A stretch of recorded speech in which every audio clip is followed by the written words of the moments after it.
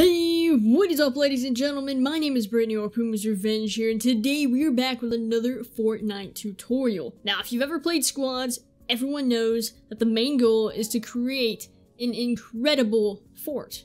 If you have the biggest, baddest fort in Fortnite, you're supposed to win, right? That's just how the game is supposed to work. You have the biggest cover, you have the biggest protection, you should just automatically win.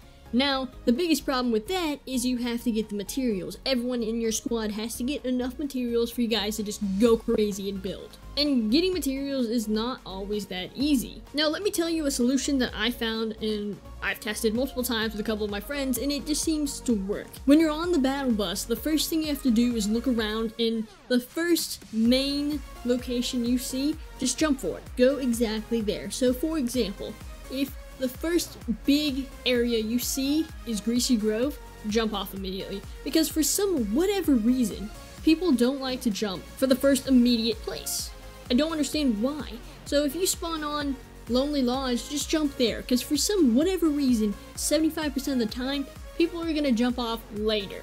I don't understand why, because I always thought that the first place that you see on the map, that's where everyone's gonna go. But for some reason, it usually ends up being the opposite. So in this clip, you can see that my friend and I were literally just at Greasy Grove. No one else showed up, and we got so many materials. Absolutely insane. Greasy Grove is an incredible place to go to if you want to get steel. There's so much going on. And Lonely Lodge, if you want to get brick and wood, that usually works pretty well. But honestly, that's like the biggest tip I have for you guys. If you want to get material as quick as possible, the first place you see, just jump for it. Because for some reason, people are going to go towards Retail Row, people are going to go towards Pleasant Park, people are going to go towards Loot Lake, people are going to go towards the center places because they assume that the circle is going to be in the center and not on the outside. But if you play the risk of the circle being on the opposite side where you spawned in, just play the risk and go for it. See what happens, because in the end of the day, you're going to have the material and your opponents are not. But ladies and gentlemen, that is all I have for you guys today. If you did enjoy the video, go ahead and drop a like down below, and maybe even subscribe.